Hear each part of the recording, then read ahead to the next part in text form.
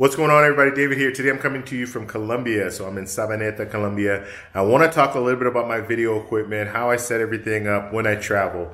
This is one of those things I had to do trial and error for a while to figure this out. But this is usually what I use. It's really simple. I'll show you guys right here. So I bring these light stands with me, and they pack nicely in a suitcase. So if you're checking your luggage, they're going to work. I use these lights here, and this is a Viltrox light, and I will post a link so you guys get all the information when it comes to this light. There are a couple of reasons that I like the light. I like using these lights. I can adjust the temperature here, as well as I can adjust the brightness. So depending on the environment that I'm in, I can make those changes on the fly, and that really helps out a lot. Okay, so I have two of those. So I'll have a light here. And this is more of my key light. If I'm sitting down right in this corner here of the couch, then I have this as my 45-degree angle light, and then I have a field light that's behind my camera here. So this is the camera. So let me show you the camera setup really quickly.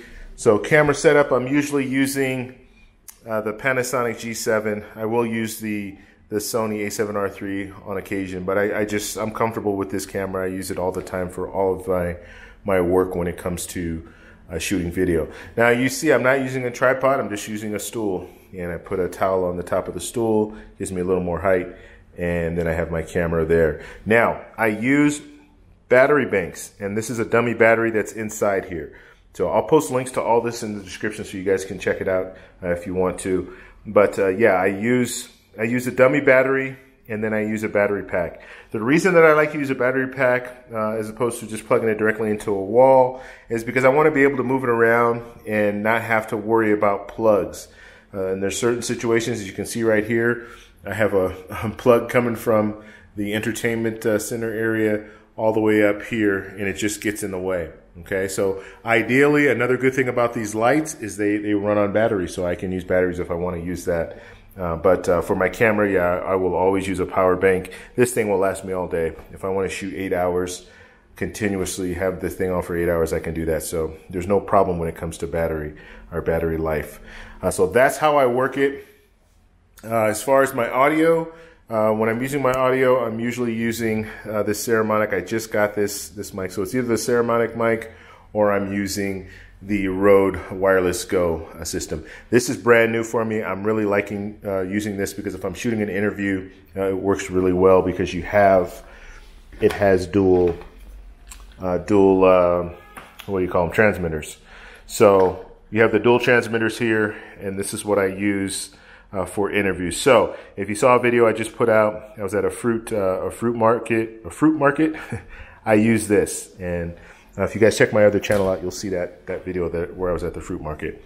But the sound is really good coming out of these little devices. I'm liking the way that they're setting these things up now. This is I'll do a quick little talk about I don't want to say a review, but just a little talk about this. This is just like the Rode Wireless Go in the sense that it has a mic. So it has a mic up top here, and then you can also hook in a lav mic if you want to do that. So this is really an excellent setup. I really like it. It goes, like I said, it goes with this, and then you can have two. So you can use one for each of the people that you're recording. So that's good. So that is pretty much my setup. I just wanted to show you that really quickly. Now, as far as packing these away, as you can see, they're very, very thin. It's like a medium pizza, I guess, as far as the size, depending on how big a medium is where you live. But what I do is I will put this inside of my luggage. I usually use packing cubes. So I just put my clothes in there, and then I put this on top of the clothes, and it works well. Now, the beauty of this light is that it is not direct. So these LEDs are bouncing off the inside of the panel here. So you can use these without a softbox and still get some relatively soft light. So that's what's important. So I don't have to bring an extra softbox for both of the lights if I don't want to. I can just use these, and the light is soft enough that it's it's still, it's usable footage, okay? It's not harsh light, so I like that. And that's pretty much all I use. Like I said, I do use a Saramonic, and I'll show you here. So if you guys don't know what the Rode Wireless Go looks like, here's my Rode Wireless Go. This is the receiver, and then I have the transmitter in here. So I'll use this as well. I'll use this when it's just me, but when I do have 2 people, I'll use a Saramonic, what is it, Blink 500. And I also have a hair light in the back here, and this is a Sokani, let's see there you go, the Sokani. That's what I'm using to get that hair light. Now these work really well because they pack away really nicely. They're about the size of a deck of cards, very thin. So I just thought I might mention that. Now you have the 3-point lighting, so you have the main light, you have a fill light in the corner over here, and then you have your hair light back there. So that's what you should be looking at. Okay, so Global Entry, I always bring this card with me. It's an additional ID.